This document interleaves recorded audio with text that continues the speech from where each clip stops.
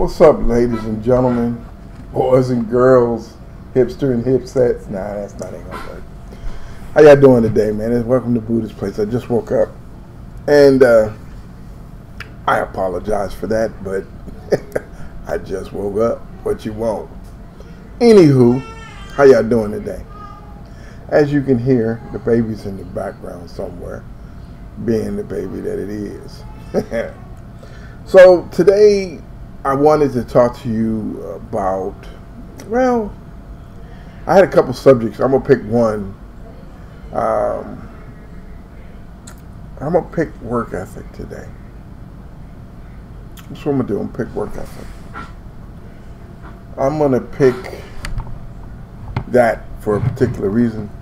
And it's going to be hopefully quick, and hopefully I don't go off on a tangent. How about that?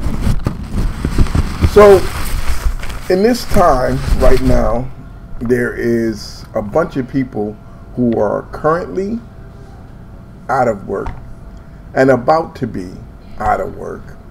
And there's individuals who are coming back into the workplace. But what I want to talk to you about is your basic work ethic.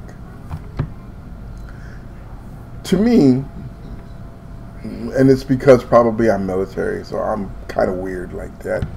But your work ethic dictates who you are. It lets people know that, hey, there's a certain standard that I bring to the table, and that I'm going to. Your company would be more than you need me in your company because I bring this to the table. My work ethic. My integrity.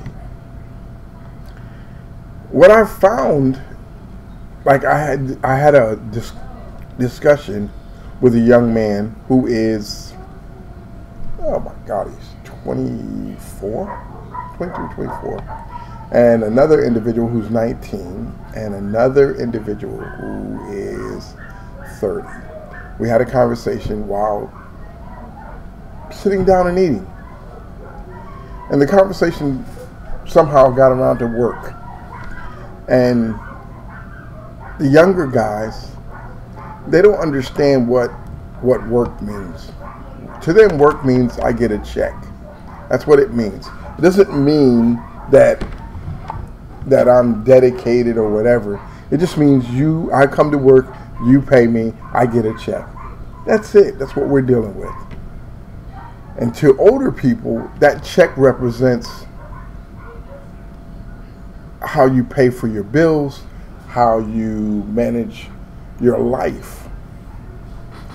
So when we got to the discussion, the one thing that was abundantly clear to me when I asked the question about calling in or sick, or what constitutes you being sick, or when do you not want to go to work. And the young people, and I was young at one time, but I always worked in the military, so I don't understand, But they were under this one young guy said, well, when I get paid, I don't want to go to work. I said, well, that's when you need to go to work. Why do I need to go to work when I get paid? I need to go, party, have a good time.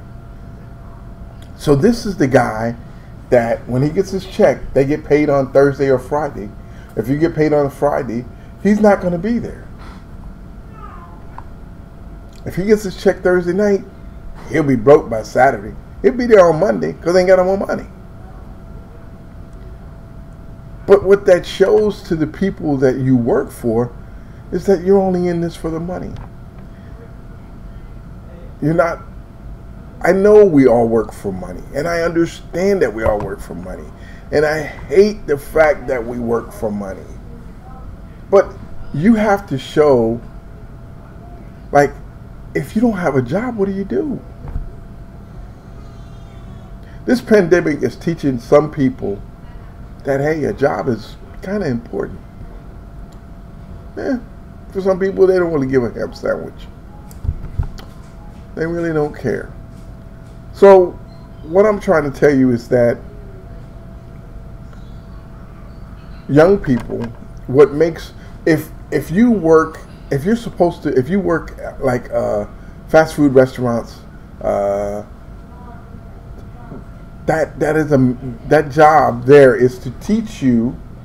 Fast food restaurants, when you first start out in high school, is to teach you how to work. It is to teach you the navigation through work, how to manage a paycheck, how to manage getting a job, how to be on time. That's what that job is. McDonald's, Burger King, those jobs are to teach you how to be a part of a work society. That's what they're there for.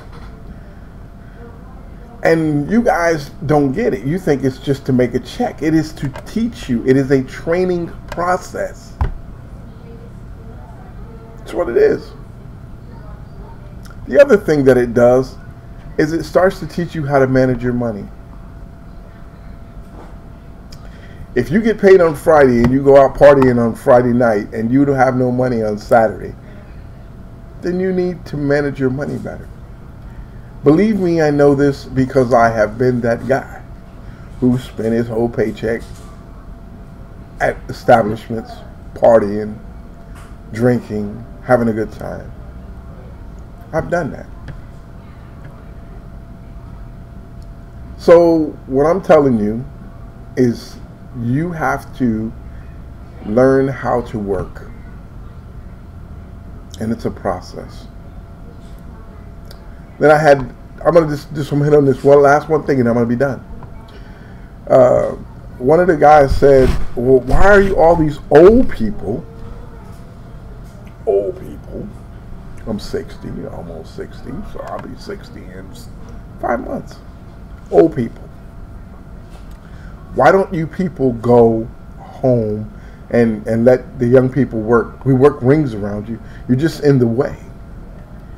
Yes, we're in the way, but we come to work every day.